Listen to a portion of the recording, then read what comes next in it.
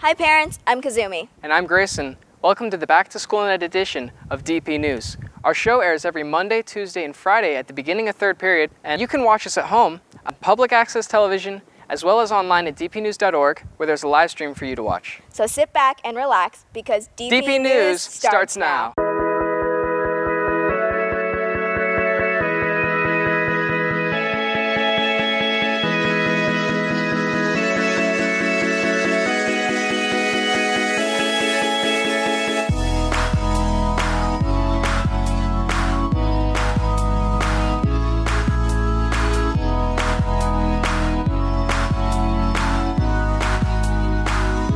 In order to be successful in school, students must be in class on time. In the student parking lot, there are two entrances, one off Cathedral Oaks and one off Alameda.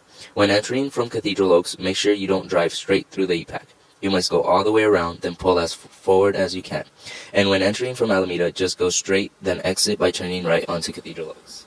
You can drop off your kids along the Alameda, or if you drop off your students in the bus loop, the same rules apply. Pull forward as far as you can go, and when exiting, turn right onto Alameda. To ensure that things go smoothly when dropping off your students, be prepared to exit before the car stops. Remember that hundreds of cars are trying to get through in the morning, so be considerate of others. Thank you.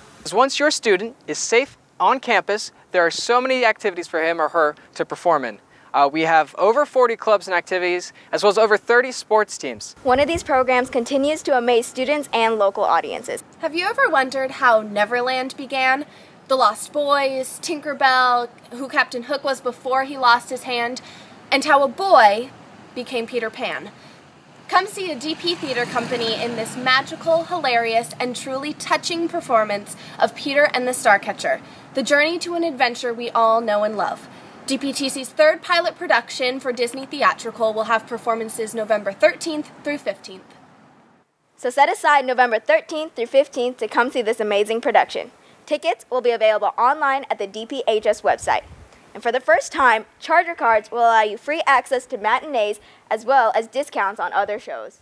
That's right, Kazumi. And the Charger cards do so much more. $130 will get you access to a world-class yearbook that is 360 pages long. You get free entrance to all the matinee shows at our theater, as well as discounts to the others. You also get discounts to dances at the school and free access to every single regular season home game. It's a lot of money you can save for your family, and you should really do it. You can order them online at the DP web store. You can order them in the athletics office or right here in the business office as well. And parents, there's a pass for you too. If you would like free access to all home regular season games, buy the Charger Athletic Pass for $100, or if you need to, it's only $50 more. With this pass, you can avoid waiting in those really long lines and go straight through the new pass gate. Go online to the DPH website under athletics to get your pass today.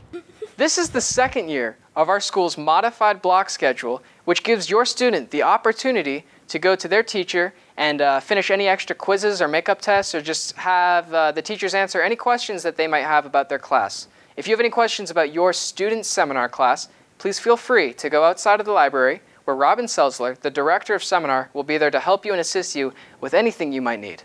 Being involved in school also means being informed. To keep track of what's going on, we have built a complete web page with calendars and announcements. You can also follow DPHS on Facebook, Twitter, and LinkedIn. Being a part of our school gradebook and information system called NEO, formerly EDU, will allow you to receive messages and keep up on your students' grades. Have your student click on NEO and log into their account. Go to Users, Invite Parents, and put in your information. You will get an email that asks you to confirm and accept your invitation, and then it will give you instructions on how to log in. Sports are not the only way to get involved. The PTSA stands for Parent Teacher Student Association, and they need you to donate your time, energy, and money into supporting programs like the Staff Request Fund. Basically, the Staff Request Fund will take your money, put it directly back into the classrooms, paying for supplies, technology, and other various school activities. Merci, PTSA! Thank you, PTSA! Thank you, PTSA, for all you do for Dos Pueblos High School. So a big thank you to all those involved, and we hope that more parents, teachers, students, and staff will join to support. For more information, you can go to their website at dphsptsa.com. Another program that the PTSA is involved in is Beautify DP, where once a month on Saturday morning, this school will be cleaned up and made beautiful by the parents, teachers, and students of DP. You can look online to find more information about that on the main website. That's all the news we have for you tonight. Once again, I'm Kazumi. And I'm Grayson. Have a great night.